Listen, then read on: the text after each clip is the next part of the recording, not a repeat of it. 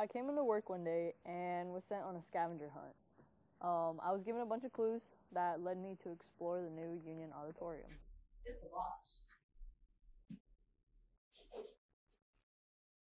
It's hard. Something on hard. It says, head to the auditorium. Meet an expert. Where's the expert?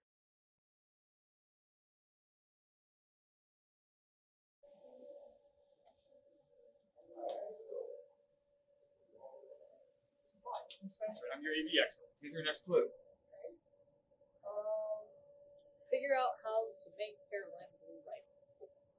So as we renovated the Union last spring, we added all new lighting capabilities to the space, including these architectural fixtures.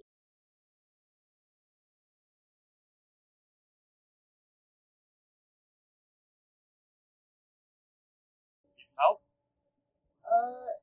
Yeah. Well, see, it's going to be right here. See? Carolina blue. Okay, cool. And here is your next clue. Figure out how to utilize 3 laser projection screens. Sure, we can easily utilize different feeds to show different image on each projector screen. Cool, so 3 different pictures of donuts. I like the way you think. Now I hear your next clue is back on the main stage.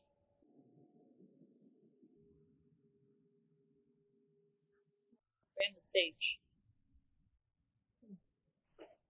I'll give you a hint. All you have to do is ask. Can you expand the stage? Sure thing. Thanks for asking. So this is a really cool feature. We can expand the stage out if your group needs more room for performances. Great for dance groups. Thanks, everyone. No problem. So that's a wrap on the new auditorium. Slow down, we're not done yet. Time for a pop quiz. Okay. True or false? Renovations mean that the new auditorium now complies with current ADA code. True. Yes, we're very glad to be up to current code. Next question.